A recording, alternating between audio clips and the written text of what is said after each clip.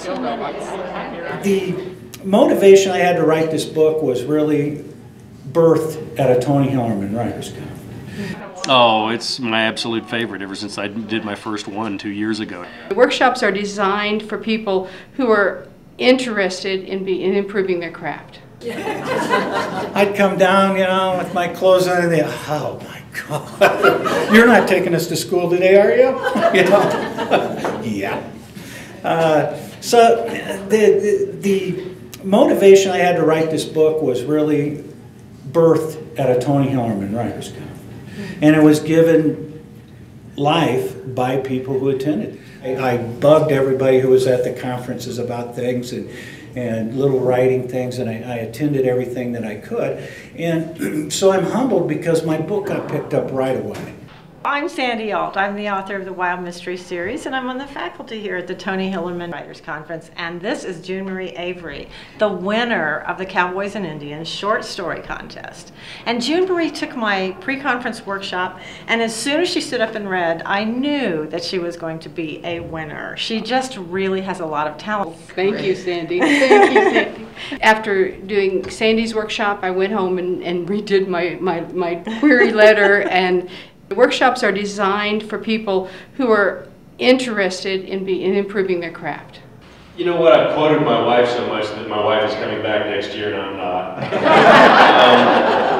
Actually, she does. She has one of these secret weapons that she uses on me, you know, because she's my first editor. Whenever I hand her a manuscript, she's reading it like that. She looks at me and says, "Is there another way to say this?" Write that down. Because if you're working on your manuscript and you're reading along and suddenly you get to a sequence that this seems like somebody's written this before, guess what? They have. So you need to go back and you need to say it in another way. You need to find another way to say it. That one of the ones that you enjoy the most, like, and consistently there's no competition. Like that, the Hillerman Conference is the absolute one that I love the best, like that, because it's for a number of different reasons. First of all, like that, because it's Western oriented, like that, it had Tony and so many other wonderful authors that are involved with it. And Gene and Ann are just so magnificent the way that they have everything all set up. And then it gives you the opportunity to do a little bit of teaching. It's just a wonderful opportunity to sit down with people who are desperate to know the information that that you can impart like that. And what it does, it's a wonderful two-way street, because not only do they get information, but boy, you get information and you get that energy back. That it's kind of like it recharges your batteries as an author, I think. And so I just absolutely love doing it.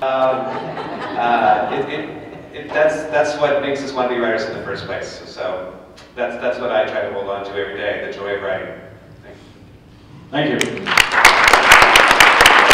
Oh, it was great fun. It's great. It's the first time I've been back in Albuquerque since I was 1 year old. So this has been great fun. What did you think of the conference itself? Excellent. It was hard work. People put in a lot of labor, and a lot of bonding happens too in the process. So it was great fun to watch and be part of and learn from. The thing all publishers are always chasing is, what is the next big thing? And it's totally unpredictable. A lot of it is based on what's going on in society at the moment. Today everybody'd go, so what's new?